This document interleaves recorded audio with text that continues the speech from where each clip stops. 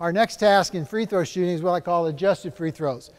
We've got 3 marks here, one at 9 foot from the basket, one at 12 feet from the basket, and then the free throw line at 15 feet from the basket.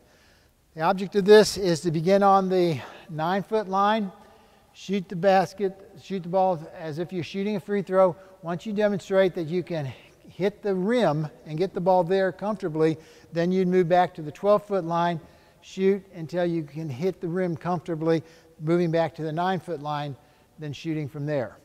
If you get to a spot where you can't get the ball up, say at the free throw line at 15 feet, you can't get it, then you'd move back up to the 12-foot line. Object's not making the free throw, it's showing that you can get the ball consistently to the rim from a certain position, then moving back to the 12-foot, showing consistency, moving back to the 15-foot. Okay?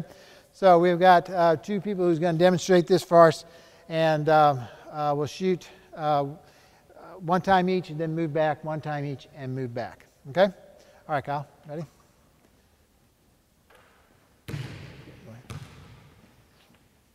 Rebound from the front line, the 9-foot line, yeah. So you stand there, shoot your free throw.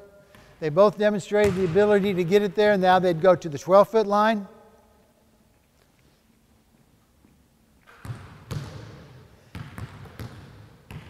Once they show, again, it's not how they make it, it's just that they have the strength to get it there.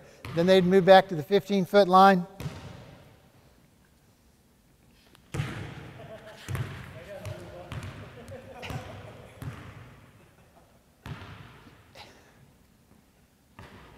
If someone missed it like that, you'd have them do it again, demonstrating whether or not they could stay at that 15-foot line. If not, then they would need to move back up to the 12-foot line.